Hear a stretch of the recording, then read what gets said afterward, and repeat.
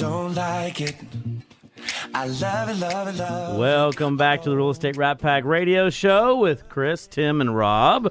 All three of us. You can dial in at 800-808-5548. Man, we're having a great time today. Yeah, we're standing by, too. Absolutely. We're just standing by. We're sitting here waiting for a call. Do you know what we failed to do? What? On that last segment?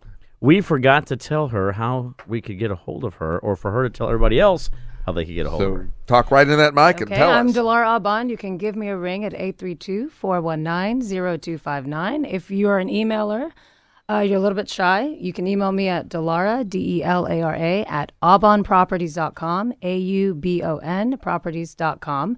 I also would like to extend an invite to our Women's Council of Realtors Houston chapter luncheon in January. Please look at our Facebook page to find out all the details and information, but we always have a fabulous program and a delicious lunch at Maggiano's. I love it. You don't know, I often hear someone use the term, give me a ring at. So I'm thinking, if you give it a ring, make sure it's at least 5 carat. Yes, exactly. Yes, please. Well, that is great. Well, we have our next guest coming up. And you know who's responsible for our next guest? And we got to tell him we have Dave Dickinson in the house. In the house. I put it all over Facebook. But what's he doing here? Yeah, what's he doing here? Well, we use you to find good talent and bring in. So anyway. I do have an eye for talent, I must say. Yes, you have a great eye for talent. And you brought 2 beauties today. Well, I'll tell you, in the Woodlands, we have a great marketplace. We have some incredible professionals, and I have the privilege of working with several of them. Raul Georgi has built himself a team that is second to none, and I'm fortunate to know Kristi Griffin and Brenda Dominguez, and they've agreed to join me because they wanted to meet the elf. So I take no credit for this, but they're just awesome professionals, and we're so glad to have them in the Woodlands. And I'm not an angry elf either. That's good. I was really actually excited to see the elf. Yeah. I'm in today. Well, Chris, you'd be surprised the first time he did that to me. We were all sitting there talking, and all of a sudden he walks in and yells out, "Dad!" And I lost it. I absolutely lost it. But he had no idea it was coming as an elf again today. He asked me. I said, "I'm not putting on that elf outfit today." I was more excited maybe to see the syrup, but now I want you to go into the egg and I with that bottle of syrup. By the way, yeah. I will do so. Absolutely, I think that would be appropriate. So, Kristi, talk to a little bit about your business, how you got into real estate, or why you got into real estate. Sure. I'm very excited about being here. So thanks for having us. I started off in college focusing on a marketing career because I'm I like to think outside of the box. And there's a box? Yeah, there's a box. Can you believe it? Hello. And then I got in, I had to make some money. So I got into sales and I just couldn't leave it. Sales is where my heart is, along with my creativity-ness. So, once my husband and I got married and we were looking around, we visited all the communities around the Houston area, and we landed and planted in the Woodlands, and I couldn't say no to being a realtor. So here I am, and I was grateful enough to start my career right at RE/MAX. So. Yeah, well, of course, that's where our own Tim O'Neill is. If you're not living in the Woodlands, you're just camping out. Exactly. Well, I guess I'm camping out. Yeah. We love campers, by the way. So, and you've been in the business for not a very long time, but you probably have already seen some changes happen. Of course, we just had TRID implemented in October, which has changed most people's world. So tell me a little bit about what you've seen different about the market and what you've seen different about how you're practicing your real estate. So since you brought it up, I haven't been in the market a long time, but I actually am grateful to be surrounded by people that have been in the market. So knowing what the market was like when I came in and how I had to work to get clients where they need to be in the house that they'd like to be in, I've seen that people are qualified, but because of the things that are working, especially on the north side, with so much of the transfers being in for oil and gas, people are just a little timid to make an actual move. So I feel like as a realtor, I just need to focus. I'm trying to focus on not necessarily the changing market, but what I need to do different to help my clients get where they need to be, even in this market that is, again, not necessarily bad at all, like you said, but still hot, but not as We're good as moving it into was. what I would consider a normal market. If you, and Dr. Ted Jones, we've listened to his prognostications, and he thinks that prices are going to remain high, in fact, go up, but sales numbers are going to go down, probably around 10%. And so I think we're seeing that. And of course, last year in the Woodlands, we're seeing so many multiple offers, and nowadays you take a listing, and you're probably hearing about it in your office. Sellers call them, I've been on the market for 2 hours. Where's my offer? Yeah. So we're having And it's not happening. Yeah, we're having to set expectations a little differently for our sellers for sure, because we kind of are spoiled in Houston in general, but especially on the north side. So just letting them understand that this is still a hot market, but we're not going to probably get the triple offers in 2 hours like we did last summer. Yeah. And that can be challenging because I do know, there are some areas in which you see the multiple offers still going on, but I give myself an example. I've got friends all over. I've got friends in the Woodlands and Pearland and Katy and in Midtown and Memorial. And so depending on where you're at, sometimes I put my home on the market and you got 5 offers. And I was like, really? I've had my home on the market and I haven't gotten one yet. So it's sort of hard to set that expectation because different areas do move differently still. Sure.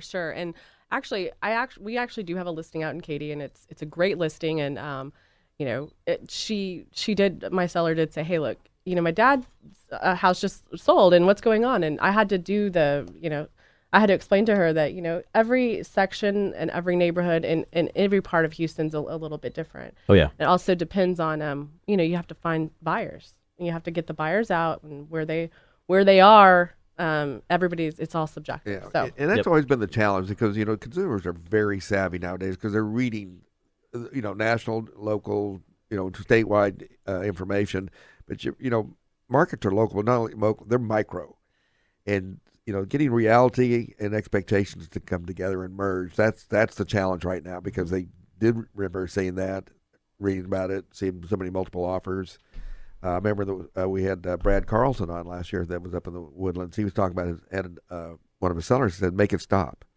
It was like throwing a fresh cow into a river full of piranha. The realtors were everywhere. Is that an image? Yeah. But he said that they were blocking the driveways. They were doing all that. And so I really think, even for sellers, this is a better situation. You like that? Yeah, all the guys crossed their legs when he said that. Well, I think you're right. I was talking with Santa behind me, and he said, there's not a lot of homes really right now over in the Hollister area, but if you call a guy by the name of Eric Dominguez over there, he could probably find you one. He sells for some little bitty home company, some little bitty home company called KB Homes over there. Homes. That is correct. So that's what I was told. So Santa, he knows his stuff, generally speaking. Just wanted to put that out there. Do they have like a 3 sleigh garage out there for you? We're going to let you say a few words after a while. Yes, absolutely. Ho, ho, ho. There's a straight line for you. Ka-ching. Home run. So, looking at MLS stats, which we follow, and of course they always do a broad brush of entire MLS, which covers 7 counties. We're looking at about 4.6 months supply of home. I don't think there's that much supply of homes still in the Woodlands. Like I said, I think that some sellers are just, they want to hold back. And I think, honestly, this is the best time to go ahead and just put it on the market, because I think the comps that we're able to use now to list the house are better than they will be in 3 months. More realistic. Mm-hmm. More realistic. And that's very interesting because, one of the things that sometimes individuals struggle with is the appraisal side of things, right? And so a lot of times an appraisal is going to lag behind in a hot market. Why? Because it takes a little while to get it registered in the MLS, et cetera, et cetera. But all of a sudden, whenever you have a little bit of a cooling down and it's still a hot market, it's able to be caught up now. So now what we're seeing is, we're not saying, I don't know if you're seeing the same thing, you're not seeing some of the appraisal issues out there anymore because it has had a chance to catch up over the past 6 months. Right, I agree. So that's why I said right now is in this next, even 3 months, it's a great time to sell. And also for buyers right now, man, if you could get out there and find a deal, especially with a new home builder. Yeah, well, Christmas time is a great time to do it because new home builders, and maybe Santa can verify this, but if they've been sitting on inventory and it's being appraised at current market value of the home as opposed to land value, they're about to get hit for some property taxes. So a lot of them are very motivated to move off of some inventory that's sitting. So it's a great I time. will tell you though, if you sign a contract today, I'm telling you from the mortgage side. Can you of close by things, the end of the month? I don't necessarily know if you're making December 30th. Okay, so let's set proper expectations. There you go. You know what else, Kristi? One of your colleagues is a great friend of our show, Frank Gray, up in the Woodlands. So Yes, got to give he him is. a shout out, right? Yes. Yep. He's, He actually, Frank was actually the guy that they brought me on to Remax. So I really look up to him. He's great. He's a good He's guy. a very good guy. And I've known Hello, Raul for Merry years and Christmas, years. Frank. Yes, I've known Raul Julio for a long time. He's a good guy. I'm very grateful to be a part of the Georgie team. So So anyway, talk a little bit about what you expect for 2016. well, like I said, I still think we're going to stay in a hot market. But as we move forward and the market corrects itself, like we were talking about earlier, we will see. I think we will see it go down a little bit more.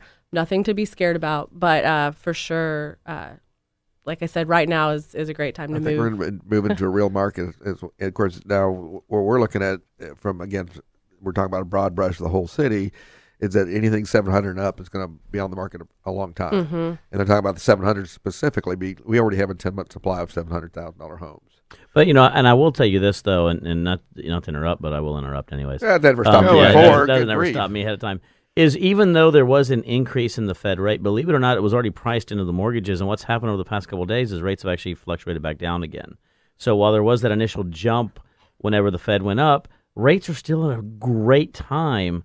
They're still an extremely low product out there. Your average government loans are still in your threes. Your conventional loans are still in your low fours, 4, and 8. Your jumbo rates are still in the threes. So, I mean, it's still one of those perfect storms. I tell everybody, it's still a hot market. There's still available inventory. You can still negotiate a good deal, and you can get great financing. So, if you're out there and you're sitting on the fence, don't, because it's not going to get better than what it is right now. Yeah, well, Exactly. mortgage company choice. do you have any good names of a company? Do I have any good names of a good mortgage company? I've got well, maybe one that right. I know of. I can only one comes to mind here. Yeah, Willow Bend Mortgage. Willow The great Bend. Chris Kelso. And of course, I always talk about me being seasoned. You don't allow me to use the word old anymore. But That is true. You are very seasoned. in the, Cajun blackened season. in the 80s, it was 18%. Yes. And we sold homes. Right. Of course, we sold them on negative AM loans. We got to the 1990s and it went down to 10%. I thought we'd died and gone to heaven. Right. So people, when they see a quarter point going up off of 4%, I'm going, really? Right. Get out there. It's not gonna get better. You might No. only be able to afford 5,000 square foot homes. Yeah. Oh boy! Oh gosh! Terrible. We've been No elevator, no wine cellar, but you can still swing a deal. we're kind of coming up against the break. Christy, tell us how we can get a hold of you. Well, if you'd like to call, I'd love for you to call in at 832-610-5511.